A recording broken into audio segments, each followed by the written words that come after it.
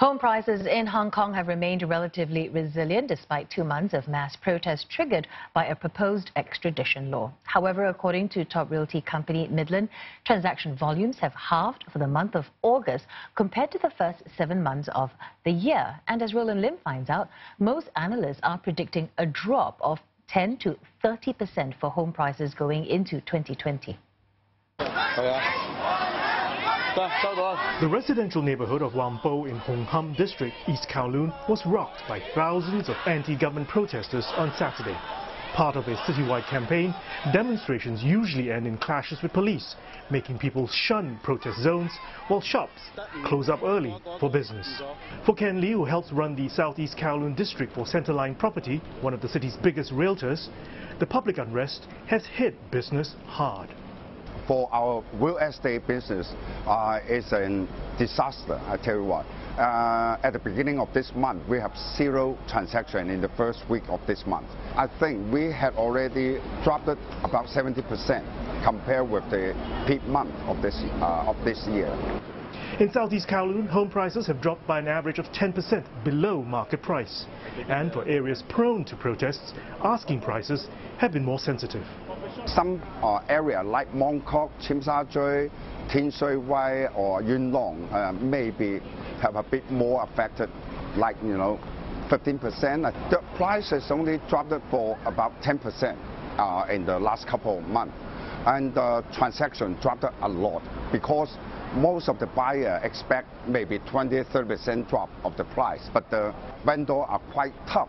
Okay, most of them are not that sad with the situation. Overall, average home prices have stayed resilient. Centerline's main property index, which hit a record high in June when the protest started, has only since retreated 1%. Both buyers and sellers, now they're adopting a wait-and-see approach. First of all, to see what happens next, until they make a decision. For homeowners, whether or not they will cut price aggressively, I don't think it's like it will happen in the short term, unless if the situation gets really, really bad. Mr. Lau believes what's keeping prices afloat is a combination of a limited supply situation, low interest rate environment, and low unemployment rate. However, transaction volumes have dropped to its lowest level in a year. The drop is over 50% in August compared to the first 7 months average. Right?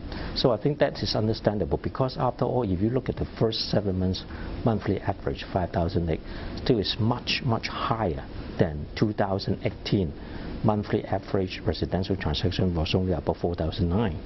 So even with or without this incident, I think the drop in transaction is understandable. Other analysts are not so optimistic. Both Morgan Stanley and Bank of America Merrill Lynch expect home prices to drop by 10% in the next 12 months, while DBS is more pessimistic, with a 20–30% fall in its worst scenario that the violent conflicts persists. Hong Kong's housing market is already the least affordable in the world. And while there are no bargains to be had, analysts say that bargain hunters are willing to bet that prices won't fall much given the chronic supply situation, as well as an economy flushed with cash. Roland Lim, TNA, Hong Kong.